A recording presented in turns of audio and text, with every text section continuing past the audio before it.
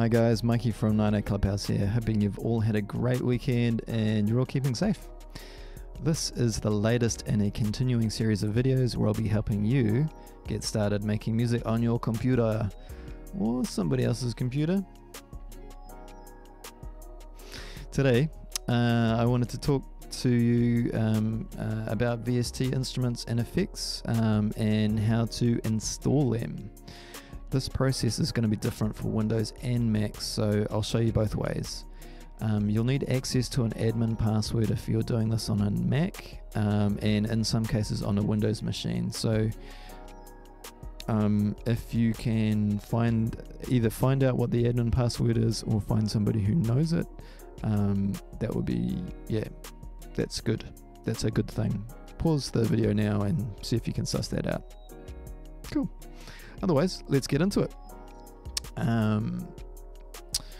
So I'll start off with doing a Windows install, and here we are on my Windows machine, and that's purely just because that's the machine that I'm using. I've already downloaded and virus checked the files that I'm interested in, and so I'll just head to my file explorer, which is down the bottom on my taskbar, clunk, and head to my downloads folder.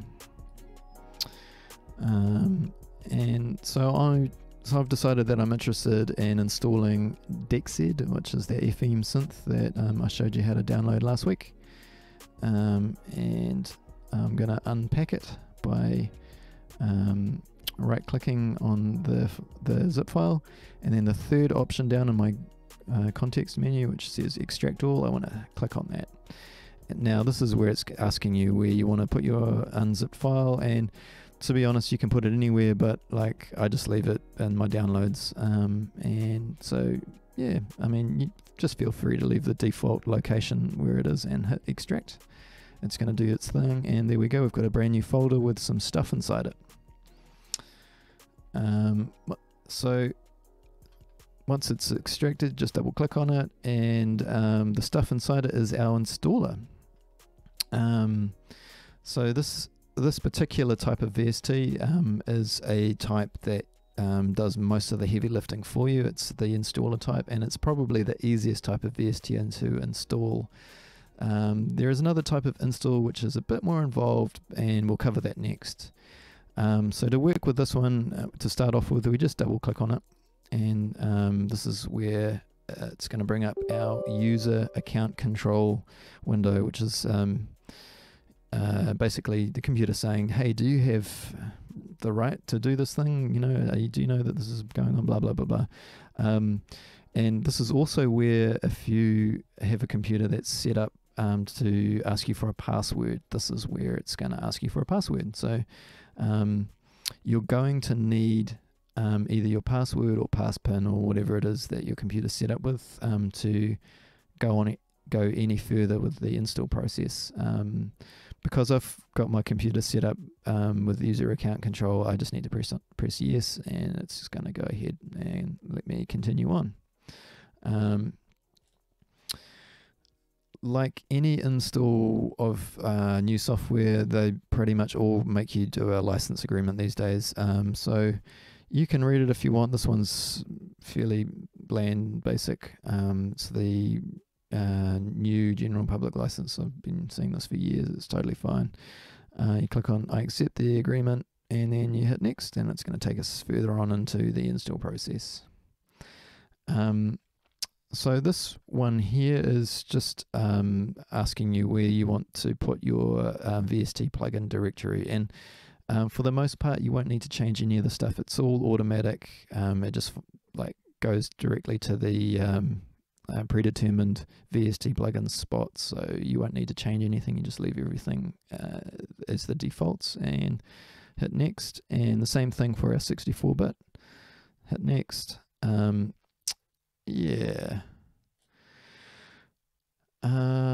So this one here, this DXZ is an interesting synth because it has a standalone version of the synthesizer.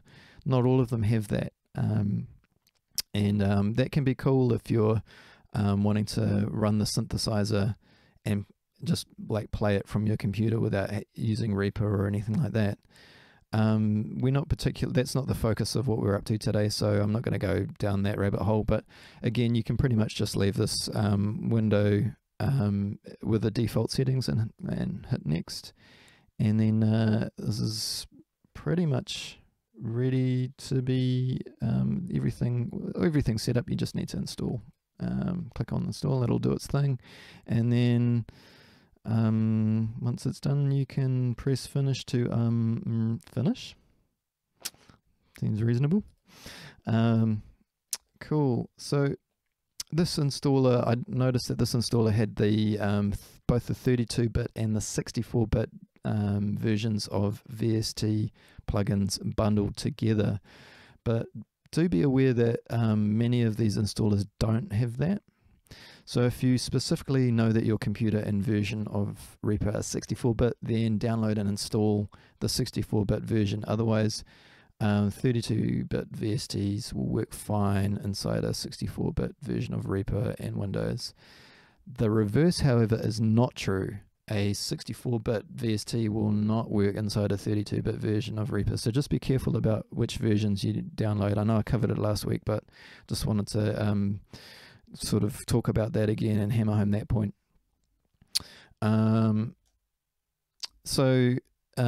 Yeah, we kind of covered both the 64 and 32-bit versions installations there, but they essentially look the same. It just depends. They just get installed to different locations depending on which one it is. But you don't need to think about it because it's all done automatically for you. However, this leads us on to the second way of installing VSTs, which is a bit more involved, and you have to kind of pay attention a bit more and know what's going on a little bit more. Essentially, what we're going to be doing is manually copying and pasting the plugin files and folders from our download page, or folder, sorry, into a folder that Reaper is set up to scan for plugins. And it's not actually that hard, but there's a few gotchas there. Before we do anything with like copying stuff from our download folder, though, we kind of need to know where it's going. So how we do that is we're going to open up Reaper, and there's a setting that I'll show you, and Reaper will tell you where it is. So I need to open up Reaper to show you how to go about doing that. So I'll do that now. Here we go. Oops. Here's our virtual MIDI keyboard. That's going to come in handy in a moment. I'll just close that for the moment though. Okay, now that Reaper's open, we're going to open up the preferences pages. Preferences page, and we're going to do that by clicking on options and going down to the bottom to preferences. As you can see, there's heaps of stuff going on in the preferences. There's so many options and boxes you can tick and things you can change, and it's super configurable, but we're not really going to get into any of that because it's a massive distraction. What we're interested in is this almost at the bottom on the left hand side here is a page called VST, and that's what we're interested in. So we're going to go directly to that. So we're going to scroll down from the top, hit VST, find VST under plugins, hit VST.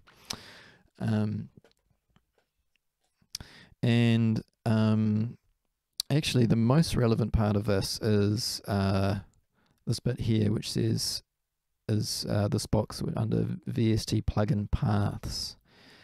Okay, so this is a bit of this is text which basically lets you type in different paths that you can paste your VST folders into. So like if you're interested in changing where you keep your VSTs, this is how you can customize that. But we're not interested in doing that at the moment. We just want to know where they are.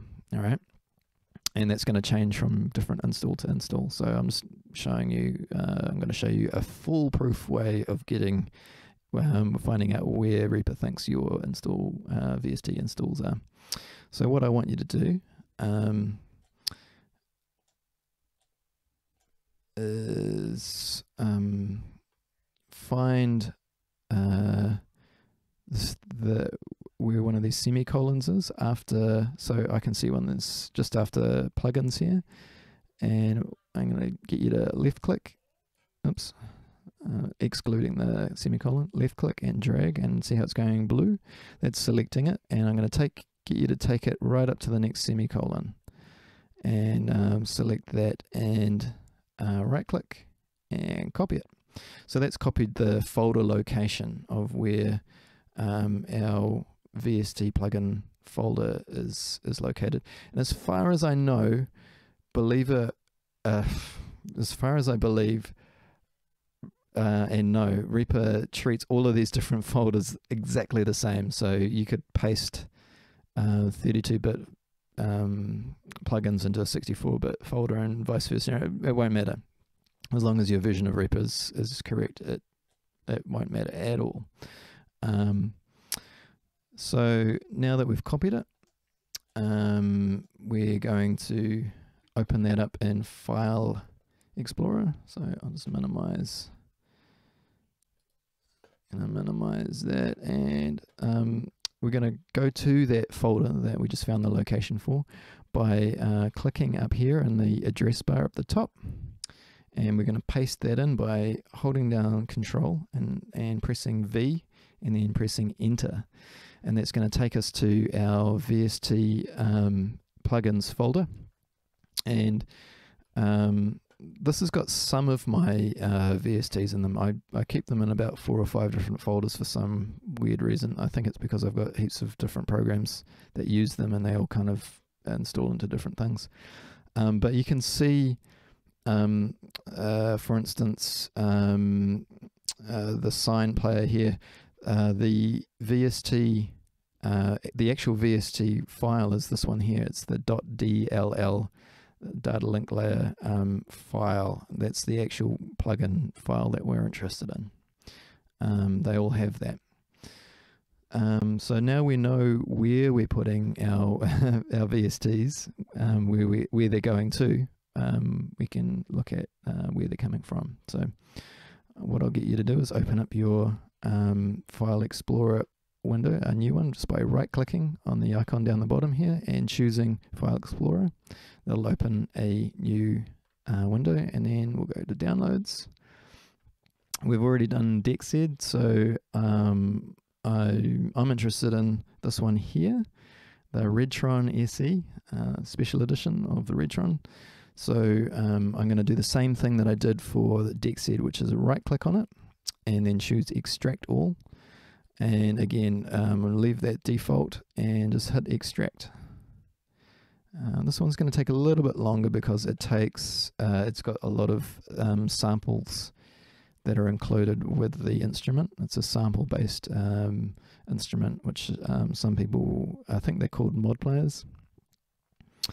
Redtron SE, there we go. So I actually have chosen this instrument because of this reason, and it comes with a bunch of different preset sounds and samples, and the gotcha with these types of instruments is that all of those other presets and files and stuff, they're all actually files that need to be copied across with the DLL file.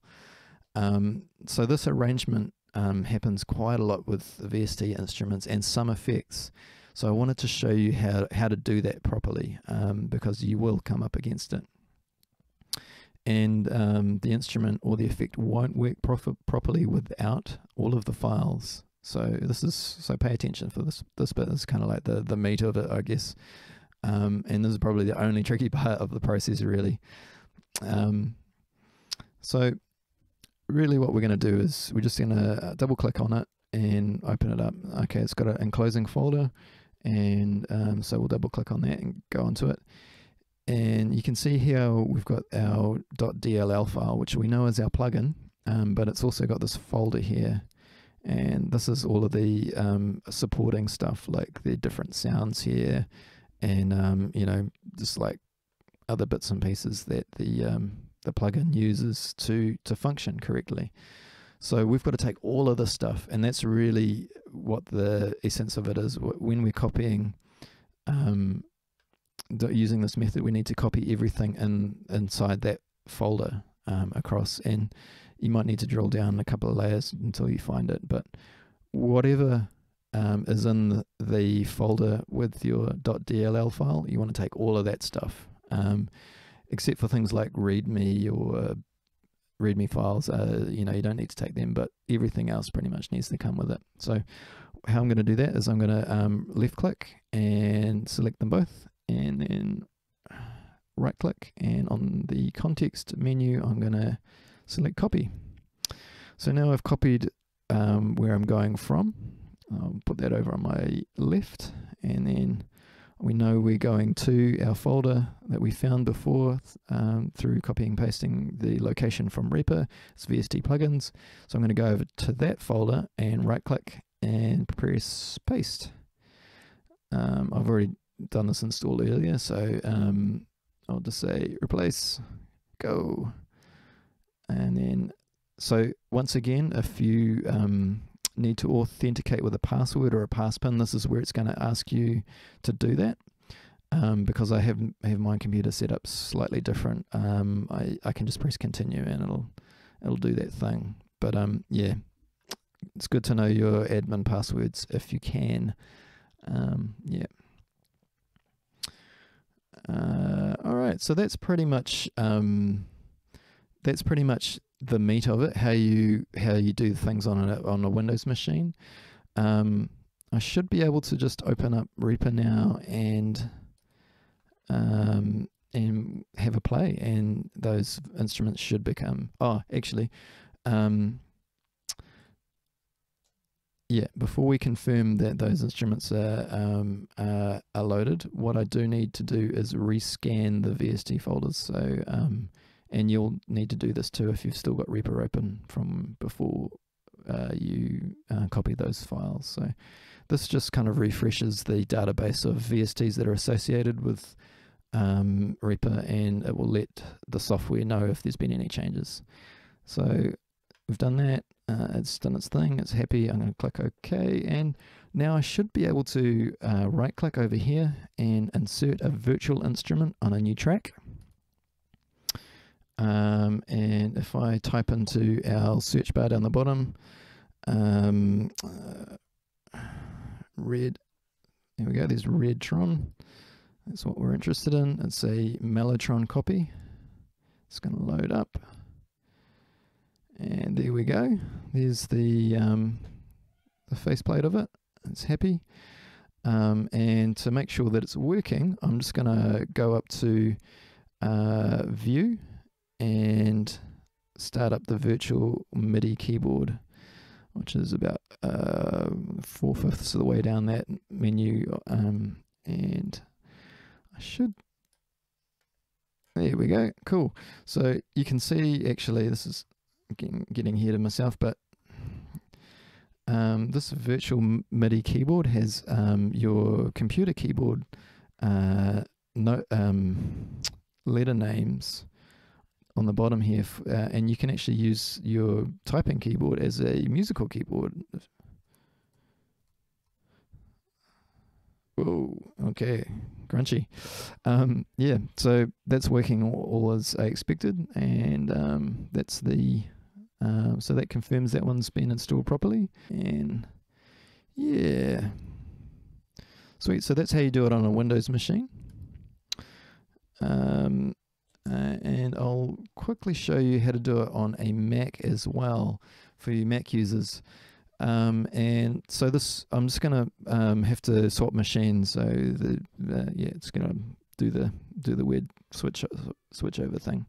But the first example is going to be using an install package, kind of like I just showed you, and then I'll show you how to do the copy and paste method. Which is kind of the same idea, but actually how you do it inside a Mac is different. So yeah, I'll just switch over and show you how to do that now. Okay, we're going to double click on our zip file that we've downloaded. It's going to automatically open up and display an M package type file. We'll double click on that as well. Now it's going to tell us it can't be opened because it's from an unidentified developer. So we just click on OK, and we're going to go down to system preferences. So because we're going to need to change something before we're allowed to install that package. So I'm just going to wait for system preferences to load. Oh, okay, and go back because actually that's, yeah, all right, here we go. So we want to go to security and privacy. And so we'll click on that, and it'll take a second. And okay, so this thing over here on the right here, it says open anyway. We're going to click on that, and then click on open. And that's just going to let OS X know that we're all good. So we'll click on continue to get through that. And this is the license that we've got to agree to. So we'll click on that, and yep, continue. So basically all the defaults here are fine. So again, this is DXZ comes with a standalone, the VST and the AU, so that's all good. So we'll press continue, and again we can leave the defaults as they are. These installers are pretty much alright. So this is where you need to enter your password, and it won't let you install the software unless you've got the password. So hit that, and yeah, it'll just do its thing, and you're golden. So yep, click close, and the whole installation's done. Cool. So I guess the main takeaway is you can leave the defaults where they are, and just keep clicking. The installers are generally set up in a way that they'll just automatically install to the correct place on your hard drive. So yeah. Okay, so that's how you do it with an install package, and here's how you do it by copying and pasting. Alright, so I've already downloaded the Mac OS X VST zip file, and it's over here, and I'm just going to click on Show in Finder, and it'll take us to it. So to open it up, I'm going to double click on it, and that'll open up the uncompressed folder. So double click on that, and these are our VST files, which are different from the DLL files that we deal with Windows. So I'm just going to shift and select that, and then right click, and then find where's copy. Oh yeah, copy to items. Yep, cool. Alright, so now I want to open up a new Finder window, and we're going to paste this into the folder. So we're going to go up to Go here at the top here, and then click on Alt, I think. Yeah, Alt or Option, whatever you want to call it, and click on Library. So once you've clicked on Library, we're going to go to Audio, and double click on that, and then Plugins. So double click on that, and then VST. And this is where we want to paste our plugins into. So we'll just right click and then paste to items. Yeah, so that's how you use the copy and paste method to get your VSTs yeah, in there. Alright, so I'll just open up Reaper, and yep, cool. And you can see that it's all working. So I'm going to go to the right click here, insert virtual instrument, and I'll go down to, where is it? No Fish Dub Siren. Okay, that's the package that I downloaded. Click on it, and there we go.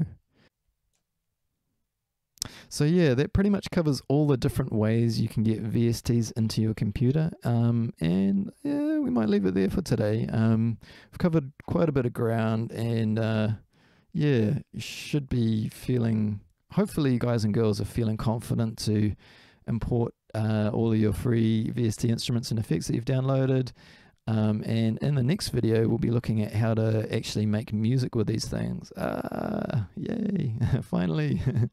Okay, thanks for watching. And until the next video, I hope you all stay safe and look after each other. Yeah, bye for now.